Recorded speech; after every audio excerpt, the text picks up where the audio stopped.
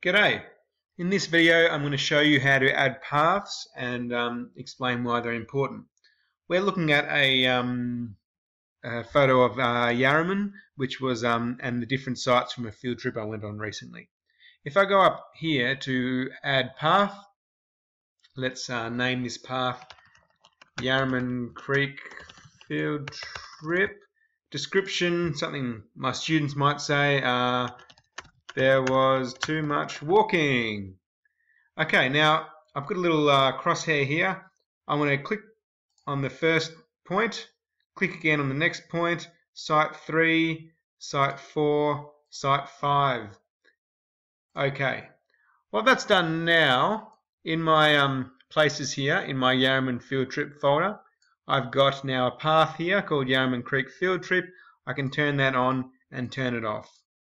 Other things I can do, if I go down here to properties, I can change the style and the color. So it's white at the moment. Let's make it orange. And I can change the width. Let's make it a little bit thicker so it's easier to see. The opacity, you can change that to make it a little bit see-through if you want to, but it's not that useful. And there's a few other things here that you can change. At the moment I put the length of that kilometers, 2.2 kilometers. That's how far we walked on our field trip. It's measured the distance of this particular path. A really useful thing for geographers is we can use this to make elevation profiles. So if I right click here and I go down to show elevation profile, what this shows me, you can have a look at the cursor and the image at the same time. This is me going through the journey of the field trip. So right here we're on the Eastlink Freeway, and here there was obviously a hill. We went uphill, we went downhill to site 3. We're going down the river. Now this is the lowest point.